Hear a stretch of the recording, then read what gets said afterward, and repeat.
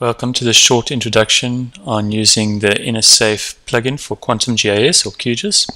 In this screencast, I'll be giving you a walkthrough of how you would use the plugin to do a flood analysis in Jakarta, and we'll show you how you can achieve this in a few simple steps.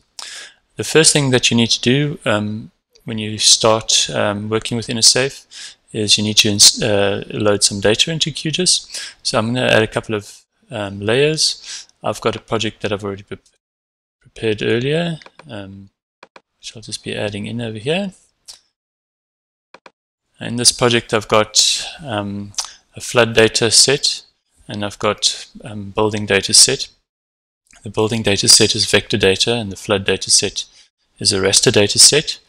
In the flood data set, each cell in the data set represents the inundation levels for that cell.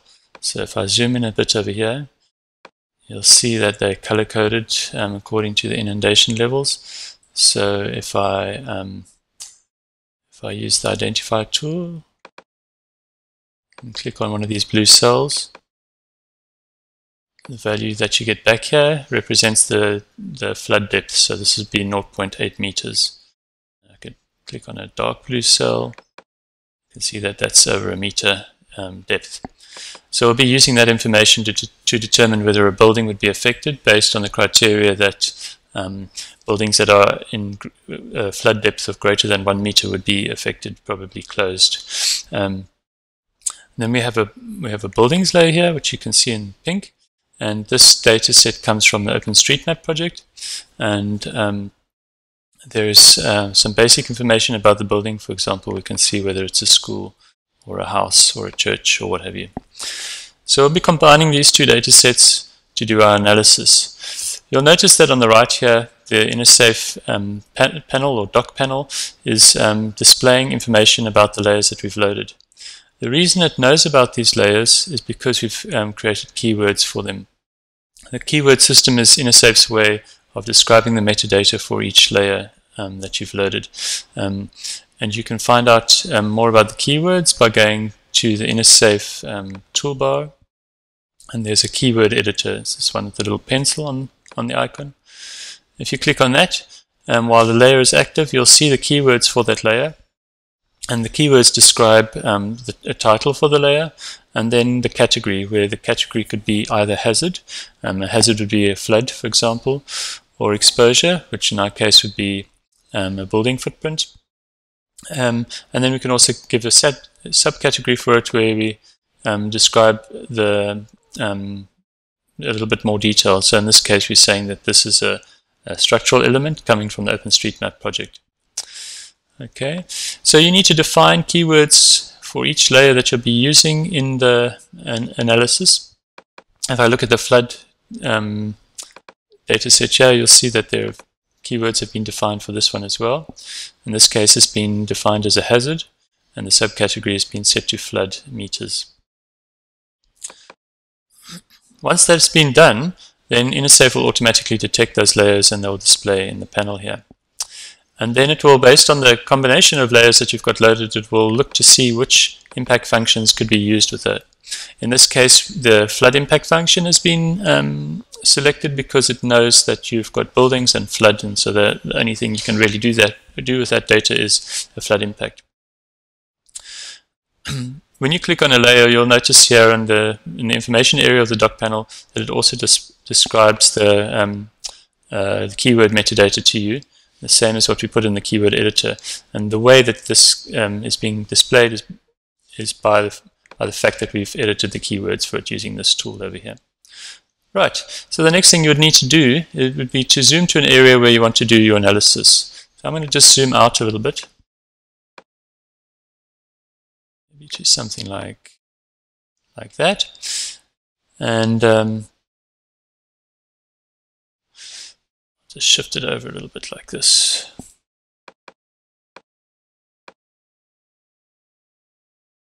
Right, so now you've highlighted, or you've zoomed to the area that you want to do analysis in. All you have to do to carry out the analysis is simply to click on the Run button. When you click on Run, some information will be displayed in this panel over here explaining what's happening. Basically what InaSafe does is it clips both data sets to the area of extents that you see in the project, and then it will perform the analysis and load the results. So now you can see the results have been loaded in the display, and it shows us a new layer called Estimated Buildings Affected. You'll also notice that in the panel on the right here, the information panel, it's got a summary now which displays the results of the analysis. And I'll just walk you through the data that's provided. The first thing that it does is it describes the analysis in the form of a question. So in this case, it uses the hazard layer and the exposure layer combined with a function to build the question. So it says, in the event of a flood in Jakarta like in 2007, but with structural improvements, how many essential buildings might be flooded? And then it gives us tallies for each of the different building classes. Now you remember when I clicked on the building, it showed me it was school, or we could have all different categories for buildings. And so it's basically aggregating the data according to those different building classes. And it's showing us here that, for example, there is a total of 1,720 buildings in the analysis area, of which 192 are expected to be flooded. And then it gives us the breakdowns of the different building types. So one clinic might be flooded, 19 places of worship, and 22 schools. Then InaSafe also gives you some helpful information underneath if you're a disaster manager and planning your contingencies for after the disaster takes place, or a flood incident or what have you. Then this is a checklist to just go through and prioritize your actions after the event. And then it also displays the bottom the assumptions that we've made. So I said before I started the analysis that the assumption was that any building that's in greater than 1 meter depth of water would be flooded or closed, and so that's just documented here. And then it also shows you the information about the data sets that we used, in particular what the data source was for each data set if it's available. And that's just to give credits to the people that provided the original data. Okay, and if you look on the map itself, you can see that the analysis results produced color-coded buildings layer. So usually the outputs would be a replicated form of the original exposure data set. So here you can see each building, but now it's been tagged or color-coded according to whether it's flooded or not. In addition to the on-screen display, you can also produce 2 reports, and they're produced automatically by pressing the print button. So when you press on print, what will happen is that you'll get prompted where would you like to save your report. I'm going to just save mine on the desktop. And then it will generate 2 PDF files. The first PDF file is a situational map, much like what you're seeing on the screen. And the second PDF file is the tabular data. So it's a list of all the affected buildings in our case, or the summaries of the affected buildings. And you can take these and print them out.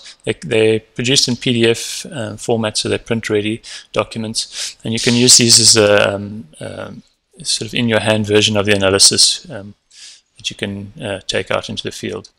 So let's have a look. Once the reports have been generated, they'll automatically pop up in your PDF viewer on your system. So the first report that you can see here is the tabular data, and this is the same information that was being shown in the panel, but it's now in print format. In some cases, the information might be extended above what you saw in the panel, so depending on what impact function was being used, it may show more details relevant to that impact function. And the second part of the report is the map, which is a print-ready map, which shows the affected buildings and the context information that you had loaded into QGIS, and then it also provides a legend showing you that the flooded buildings are in the range of 1 meter, and the not flooded on the range of 0 meter or below 1 meters. And there you have it. That's how you use InaSafe.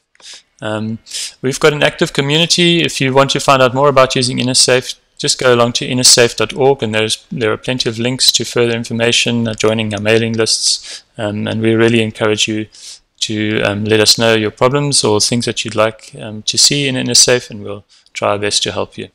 Thanks for watching.